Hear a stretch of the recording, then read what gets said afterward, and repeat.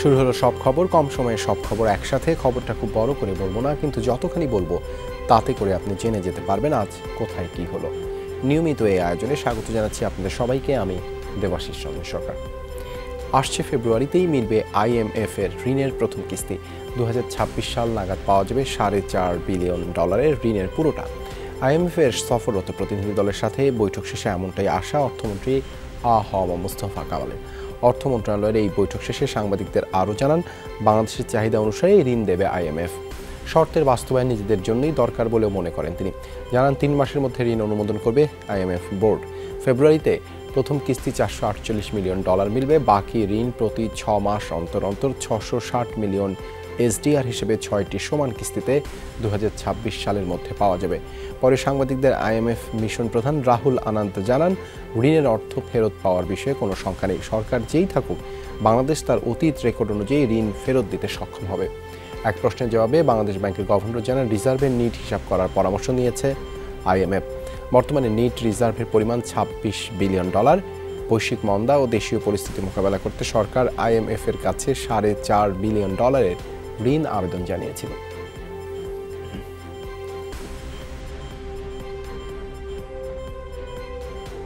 এরা অনেক শর্ত দিবে, এই শর্ত আমরা পূরণ করতে পারবো না, এই জন্য ঋণও পাওয়া যাবে না।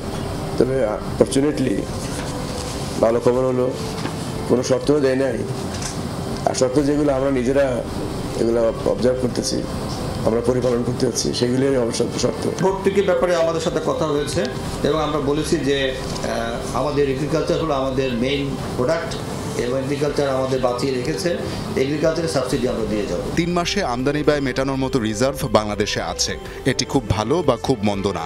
নির্বাচনের পর যে সরকারই আসুক, ঋণের এই অর্থপ্রাপ্তির শঙ্কা নেই। বর্তমান বৈশ্বিক অর্থনৈতিক অবস্থার প্রেক্ষাপটে কর্মকর্তা কর্মচারীদের বিদেশ ভ্রমণে নিষেধাজ্ঞা দিয়েছে সরকার। বুধবার অর্থ মন্ত্রণালয় থেকে নিষেধাজ্ঞা দিয়ে প্রজ্ঞাপন জারি করা হয়েছে। এতে বলা হয়, বৈশ্বিক সংকট এবং দেশের ডলার সংকটের কারণে সরকার বৈদেশিক মুদ্রা রিজার্ভের উপর চাপ কমানোর পরিকল্পনা করছে। এই পরিকল্পনার অংশ হিসেবেই কর্মকর্তা কর্মচারীদের বিদেশ ভ্রমণ বন্ধ রাখার সিদ্ধান্ত নিয়েছে সরকার।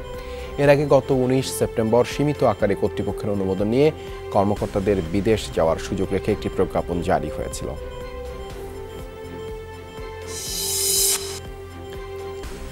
রাজনৈতিক উত্তেজনা থাকলে কঠিন হবে অর্থনৈতিক সংকট নিরসন, এমন মন্তব্য করেছেন সড়ক পরিবহন ও সেতু মন্ত্রী ওবায়দুল কাদের। বুধবার সকালে সচিবালয়ে সাংবাদিকদের সাথে মত বিনিময়কালে এই মন্তব্য করেন তিনি।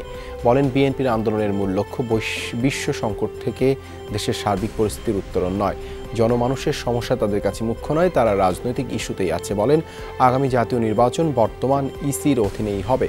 শেখ হাসিনার সরকার নির্বাচন কমিশনকে সহযোগিতা করবে, তাই ভয় পাবার কিছু নেই। ওবায়দুল কাদের আরও জানান, বৈশ্বিক সংকটের কারণে 24 ডিসেম্বর আওয়ামী লীগের কাউন্সিল জাঁকজমকপূর্ণ হবে না। দেশে যে বৈশ্বিক সংকটের কারণে যে ক্রাইসিসে দেশ নিপতিত হয়েছে, এই সংকট উত্তরণ তাদের লক্ষ্য নয়। তাদের লক্ষ্য রাজনৈতিক ক্ষমতার পরিবর্তন। নির্বাচন তারা চায়, সেই নির্বাচন হলো তত্ত্বাবধায়ক সরকার, যেটার অস্তিত্বই নেই। বিএনপি চলমান আন্দোলনে সরকার ভীত হয়ে পড়েছে। এই কারণে জনগণের দৃষ্টি ভিন্ন খাতে নিতে অগ্নি সন্ত্রাসের পুরানো ইস্যু সামনে আনছে সরকার, এমন অভিযোগ করেছেন বিএনপি মহাসচিব মির্জা ফখরুল ইসলাম আলমগীর।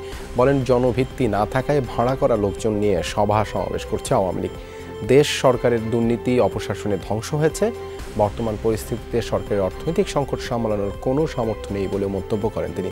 ডিআরইউতে এক আলোচনা সভায় দলের স্থায়ী কমিটির সদস্য ডক্টর খন্দকার মোশাররফ হোসেন বলেন, আওয়ামী লীগের কারণেই দেশে গণতন্ত্র নেই, অর্থনীতিও ধ্বংসপ্রায়। আজকে যখন একটা সংকট তৈরি হয়েছে, সেই সংকটে সেটাকে সামাল দেওয়ার মতো কোনো অবস্থাই তাদের নেই। আপনারা জানেন যে ইতিমধ্যে যে রিজার্ভের যে পরিমাণ ছিল, সেটাও কিন্তু কমতে কমতে অনেক কমে এসছে।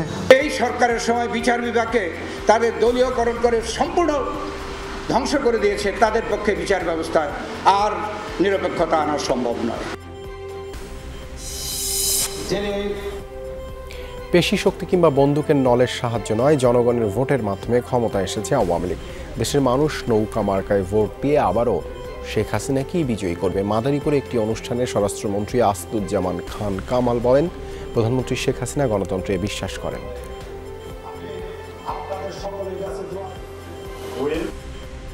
সারা বাংলাদেশ আবারও নির্বাচনের জন্য তৈরি হচ্ছে, আবারও নৌকা মার্কায় ভোট দিয়ে মাননীয় প্রধানমন্ত্রীকে আবারও ক্ষমতা এনে আমাদের যে স্বপ্ন উন্নত বাংলাদেশ সেইখানে আমরা চলে যাব, এটা সারা বাংলাদেশের মানুষ বিশ্বাস করে।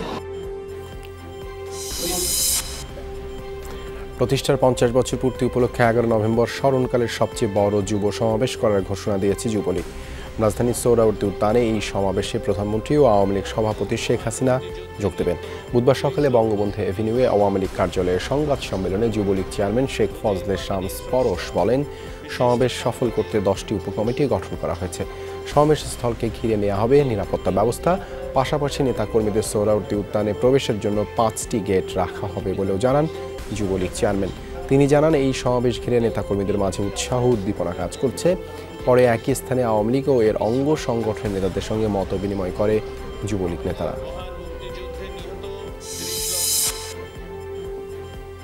এইচএসসির বাংলা পরীক্ষায় সাম্প্রদায়িক উস্কানিমূলক প্রশ্ন, অবহেলা বা ইচ্ছাকৃত যেভাবেই হোক ছেড়ে দেওয়ার সুযোগ নেই বলে মন্তব্য করেছেন শিক্ষামন্ত্রী ডাক্তার দীপুমণি। বুধবার দুপুরে রাজধানীর জাতীয় জাদুঘরে বাংলাদেশ স্বাধীনতা ফাউন্ডেশন আয়োজিত অনুষ্ঠান শেষে সাংবাদিকদের প্রশ্নের উত্তরে কথা বলেন। 1971-এ গণহত্যার জাতিসংঘের স্বীকৃতি চায় শীর্ষক অনুষ্ঠানে মন্ত্রী বলেন, 71-এ যারা গণহত্যা চালিয়েছিল তারা আমাদের চারপাশে আছে, যারা সরকার উৎখাতে তারিখ বেঁধে দেয়। বলেন, এখন সময় এসেছে তাদের বিরুদ্ধে রুখে দাঁড়াবার। অনুষ্ঠানে বক্তারা বলেন, গণহত্যার স্বীকৃতি পেতে সরকারকে চাপ দিতে হবে জাতিসংঘকে। অতিথি বক্তা কলকাতা বিশ্ববিদ্যালয়ের অধ্যাপক অমল সরকার বলেন, এদেশের সবাইকে মুক্তিযুদ্ধের সপক্ষে দাঁড়িয়ে জোরালো দাবি করতে হবে গণহত্যার স্বীকৃতি।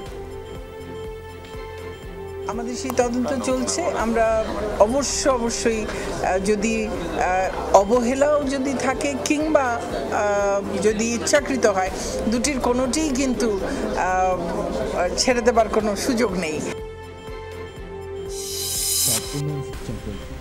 যুদ্ধ জয় করেছি তাই খেলাতেও জয় করব, এমন মনোভাব নিয়েই মাঠে নামতে খেলোয়াড়দের প্রতি আহ্বান জানিয়েছেন প্রধানমন্ত্রী শেখ হাসিনা। ছেলেরা যা পারেনি নারীরা তাই করে দেখিয়েছে, আর এটি বাস্তবতা বলে উল্লেখ করেন প্রধানমন্ত্রী। বুধবার সকালে নিজ কার্যালয়ে জাতীয় নারী দলের ফুটবলারদের সংবর্ধনা অনুষ্ঠানে এসব কথা বলেন সরকার প্রধান। প্রথমেই প্রত্যেক খেলোয়াড়ের হাতে 5 লাখ এবং কর্মকর্তাদের হাতে 2 লাখ টাকা করে সম্মাননার চেক তুলে দেন শেখ হাসিনা। পরে প্রধানমন্ত্রীর কাছে ট্রফি তুলে দেন অপরাজিত চ্যাম্পিয়নরা। অনুষ্ঠানে প্রধানমন্ত্রী বলেন, বিএনপির সময় প্রমিলা ফুটবল দলের খেলা বন্ধ হয়ে গেলেও আওয়ামী লীগ ক্ষমতায় আসার পর তা আবার শুরু হয়। খেলাধুলা করে যারা বিত্তশালী ব্যবসায়ী হয়েছেন তাদের প্রতি নতুন খেলোয়াড়দের পাশে দাঁড়ানোর আহ্বান জানান বঙ্গবন্ধু কন্যা।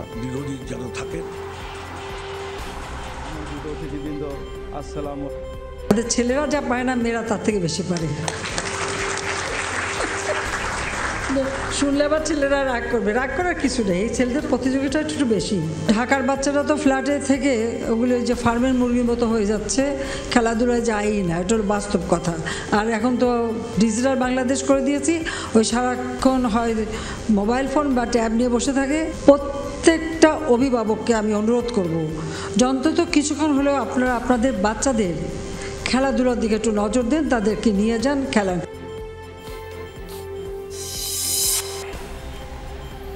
ইংল্যান্ডের রাজা তৃতীয় চার্লস এবং কুইন কনসার্ট ক্যামেলিয়াকে লক্ষ্য করে ডিম ছোড়ার ঘটনা ঘটেছে। বুধবার উত্তরাঞ্চলীয় ইয়র্ক শহরে অনাকাঙ্ক্ষিত এই ঘটনার সম্মুখীন হন তারা। এদিন রাজা চার্লসের আগমন উপলক্ষে রাস্তায় ভিড় করেন সাধারণ মানুষ। তাদের স্বাগত জানানোর সময় ভিড়ের মধ্যে থেকে কয়েক দফা ডিম ছোড়া হয় চার্লস ক্যামেলিয়াকে লক্ষ্য করে। এ সময় নট মাই কিং বলে চিৎকার করতে থাকেন ওই ব্যক্তি। কয়েক দফা চেষ্টা চালালেও রাজা কিংবা রানী কারো গায়ে আঘাত করতে সক্ষম হননি তিনি। তবে ঘটনার আকস্মিকতায় হতবাক হয়ে যান সবাই। তৎক্ষণাৎ সাধারণ মানুষের সহায়তায় ডিম নিক্ষেপ করা ওই বিক্ষোভকারীকে আটক করে নিরাপত্তা বাহিনী। চোটের কারণে বিশ্বকাপ থেকে ছিটকে যেতে পারেন সেনেগালের তারকা ফুটবলার সাদিও মানে। বুন্দেসলিগায় ওয়েডার ব্রেমেনের বিপক্ষে খেলতে গিয়ে পায়ে চোট পান তিনি। বায়ার্ন মিউনিখ কোচ জুলিয়ান নগেলসম্যানের মতে এক্স রে করার পরেই জানা যাবে মানের চোট কতটা গুরুতর? বিশ্বকাপ শুরুর বাকি আর মাত্র 11 দিন। 21 নভেম্বর নেদারল্যান্ডসের বিপক্ষে প্রথম ম্যাচ খেলবে সেনেগাল। তার ইনজুরিতে দুশ্চিন্তায় পড়েছেন সেনেগালের কোচ। তবে বার্নের সহকারী কোচের মতে তার চোট বেশি গুরুতর নয়। ফিট হয়ে দ্রুত কাতার বিশ্বকাপে ফেরার প্রস্তুতি নিচ্ছেন সাদিও মানে। আসন্ন টি10 লিগে খেলতে পারবেন না tiger pacer Taskin Ahmed. Tournament খেলতে তাকে ছাড়পত্র দেয়নি বিসিবি। তবে তাসকিন আহমেদ ছাড়া টুর্নামেন্টে সুযোগ পাওয়া বাকি সকল ক্রিকেটারকে ছাড়পত্র দিয়েছে বাংলাদেশ ক্রিকেট বোর্ড।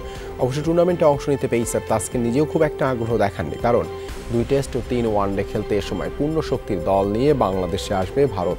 4 ডিসেম্বর প্রথম টেস্ট দিয়ে সিরিজ শুরু করবে তারা। অন্যদিকে 23 নভেম্বর শুরু হয়ে 4 ডিসেম্বর ফাইনাল দিয়ে শেষ হবে টি10 লিগ।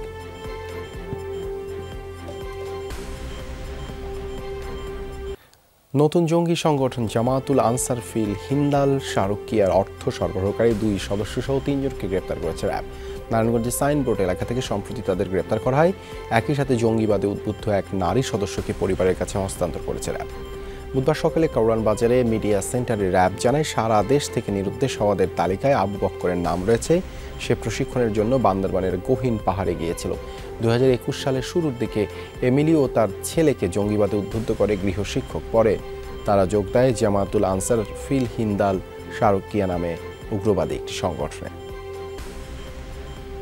এটা আমার মা হিসেবে চরম ব্যর্থতা যে আমি একটা শিক্ষিত মেয়ে হয়ে আমি বুঝতে পারিনি। এই মাকে যদি ভালোবেসে থাকবো, কখনো দেশের জন্য কোনো হুমকির স্বরূপ কাজ করবে না। আমি তোমাকে রিকোয়েস্ট করছি, তুমি আত্মসমর্পণ করো। যার জিম্মায় দিয়েছিলেন আলামিন, সে নিয়ে যায় এবং পরবর্তীতে সেপ্টেম্বরের মাঝামাঝি সময়ে রনিদাকে বান্দরবনে সেই দুর্গম এলাকায় পৌঁছে দিয়ে আসে। করোনা মোকাবেলায় বাংলাদেশে যুক্তরাষ্ট্রের অংশীদারিত্ব একটি মাইল ফলক, এমনটাই মন্তব্য করেছেন মার্কিন রাষ্ট্রদূত পিটার টি হাস। বুধবার সকালে নারায়ণগঞ্জে শিশুদের করোনা ভ্যাকসিন কার্যক্রম পরিদর্শনে গিয়ে তিনি বলেন, মার্কিন যুক্তরাষ্ট্র সারা বিশ্বে 10 কোটি ডোজ কোভিড-19 ভ্যাকসিন বিতরণ করেছে। করোনা ভাইরাস সংক্রমণ প্রতিরোধে বাংলাদেশের ভূমিকার প্রশংসা করেন রাষ্ট্রদূত। বলেন, বাংলাদেশে গৃহীত কর্মসূচি প্রশংসনীয়। এখানে 75% মানুষ ভ্যাকসিনের আওতায় এসেছে, যা বিশ্বের মধ্যে অন্যতম সর্বোচ্চ।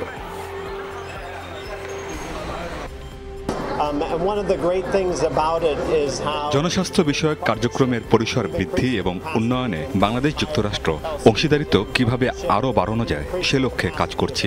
এরই অংশ হিসেবে এখানে সাহসী শিশুদের দেখতে এসেছি আমরা।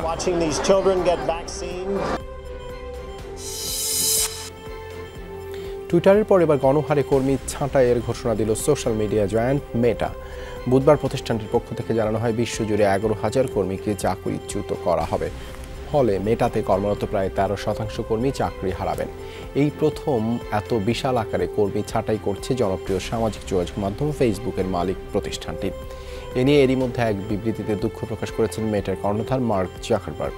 বিশ্বজুড়ে অর্থনৈতিক সংকটের মধ্যে আয় উল্লেখযোগ্য হারে কমায় আসলো কঠোর এই সিদ্ধান্ত। বিশ্বজুড়ে মেটাতে কর্মরত আছেন 87,000 কর্মী।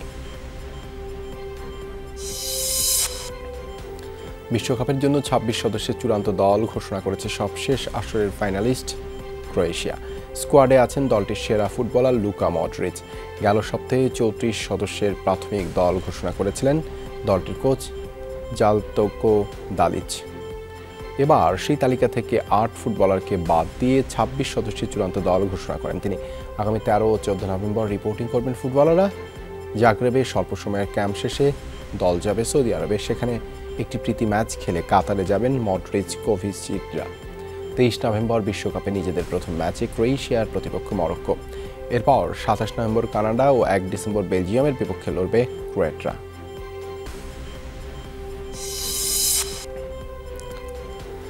আসন্ন বিপিএলের কুমিল্লা ভিক্টোরিয়ান্সের হয়ে খেলবেন 2 পাকিস্তানি তারকা মোহাম্মদ রিজওয়ান ও শাহিন শাহ আফ্রিদি। ফ্র্যাঞ্চাইজিটি তাদের ভেরিফাইড ফেসবুক পোস্টের মাধ্যমে বিষয়টি নিশ্চিত করেছে। 2023 সালের জানুয়ারির প্রথম সপ্তাহে শুরু হচ্ছে এবারের আসর, যার প্রভাবে এখন থেকেই তোড়জোড় শুরু হয়েছে বিপিএল ফ্র্যাঞ্চাইজিগুলোর দল গঠনের কার্যক্রম। সেই তালিকায় সবশেষ ক্রিকেটার হিসেবে যুক্ত হয়েছে তারকা ক্রিকেটার শাহিন শাহ আফ্রিদি ও মোহাম্মদ রিজওয়ানের নাম। রিজওয়ান পাকিস্তান দলের অন্যতম সেরা উইকেটরক্ষক ব্যাটার। চলতি বিশ্বকাপে দলকে ফাইনালে তুলতে ভূমিকা রেখেছিলেন তিনি। একই ভূমিকা পেসার শাহিন শাহ আফ্রিদির। এবার অপেক্ষা কুমিল্লা ভিক্টোরিয়ান্সের হয়ে মাঠ মাতানোর। 24 ঘন্টায় দেশে ডেঙ্গুতে মারা গেছেন আরও 5 জন। এবছর মশাবাহিত রোগটিতে আক্রান্ত হয়ে প্রাণ হারিয়েছেন 187 জন। একদিনে হাসপাতালে ভর্তি 796 জন। এ নিয়ে বর্তমানে 3144 জন ডেঙ্গু রোগী দেশের বিভিন্ন হাসপাতালে চিকিৎসাধীন রয়েছেন। তাদের মধ্যে ঢাকার বাইরে ভর্তি আছেন 1337 জন। 2000 সাল থেকে প্রতি বছরই ডেঙ্গু আক্রান্ত হয়েছে মৃত্যুর ঘটনা ঘটছে।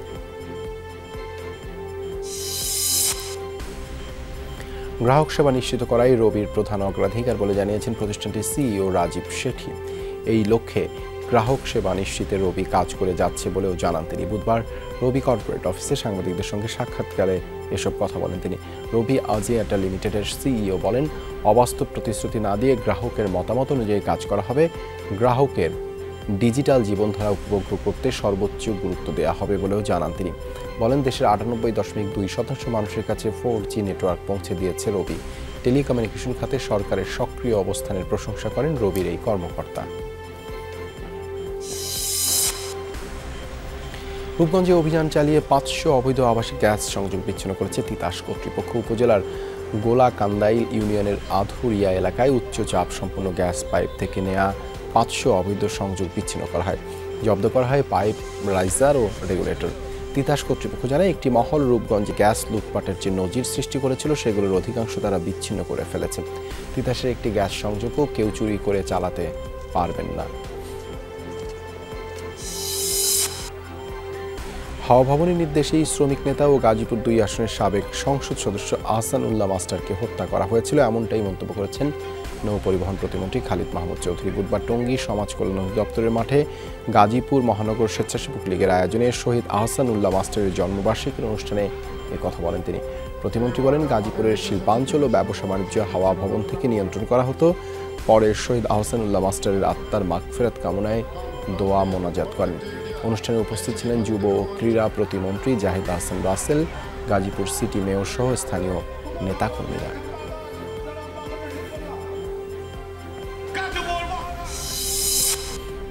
যুক্তরাষ্ট্রের মধ্যবর্তী নির্বাচনে কংগ্রেসের উভয় কক্ষে সংখ্যাগরিষ্ঠতা পাওয়ার পথে বিরোধী রিপাবলিকান পার্টি। এরই মধ্যে অনেক রাজ্যে শুরু হয়ে গেছে তাদের জয়োল্লাস।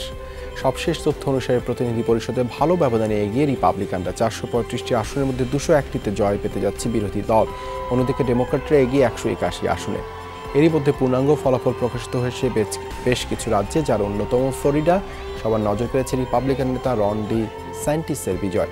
অবশ্য তার সাফল্য ডোনাল্ড ট্রাম্পের জন্য হতে পারে বড় মাথা ব্যথার কারণ। 2024 সালের নির্বাচনে বিরোধী শিবিরের অন্যতম প্রার্থী তিনি। এদিকে সিনেটের দখল পেতে চলছে সমানে সমানে লড়াই। 100টি আসনের মধ্যে 35টিতে হয়েছে নির্বাচন। পূর্বের নিয়ন্ত্রণ সহ মোট 48টি আসনে দখল ধরে রাখতে পেরেছে ক্ষমতাসীন ডেমোক্রেটরা। অন্যদিকে রিপাবলিকানদের হাতেও এসেছে মোট 47 আসন। ধারণা করা হচ্ছে সিনেটে এবারও দু দলের মধ্যে টাই হতে পারে। সেক্ষেত্রে ভাইস প্রেসিডেন্টের হাতে থাকা একটি ভোট হতে পারে তুরুপের তাস। বৃহস্পতিবার টি-20 বিশ্বকাপের দ্বিতীয় সেমিফাইনালে মুখোমুখি হবে ক্রিকেটের 2 পরাশক্তি ভারত ও ইংল্যান্ড। নিজেদের সেরা ছন্দ ধরে রেখে ফাইনালে পৌঁছতে চায় রোহিত শর্মা। আর ইংলিশ ক্যাপ্টেন জস বাটলার বলছেন, ভারত পাকিস্তান ফাইনাল দেখতে চান না তিনি। অ্যাডিলেইডে বাংলাদেশ সময় দুপুর 2টায় শুরু হবে ম্যাচ। সত্যি বলতে ভারত পাকিস্তান ফাইনাল হোক সেটা আমরা চাই না, আর তার জন্য আমরা সব রকম চেষ্টাই করব। ভারত যথেষ্ট শক্তিশালী দল, দীর্ঘ সময় ধরে ধারাবাহিক পারফর্ম করে আসছে দলটি, কারণ দলের সেই গভীরতা রয়েছে, দারুণ সব ক্রিকেটার রয়েছে লাইন আপে। এটা আমাদের জন্য বড় সুযোগ। আমরা লম্বা একটা প্রসেসের মধ্যে আছি। টুর্নামেন্টে এখন পর্যন্ত আমরা যা করেছি সেটাই ধরে রাখতে চাই, তবে মনে রাখতে হবে এটা ব্যাট বলের লড়াই। নিজেদের উপর বিশ্বাস রেখে সেখানে সেরাটা দিতে হবে।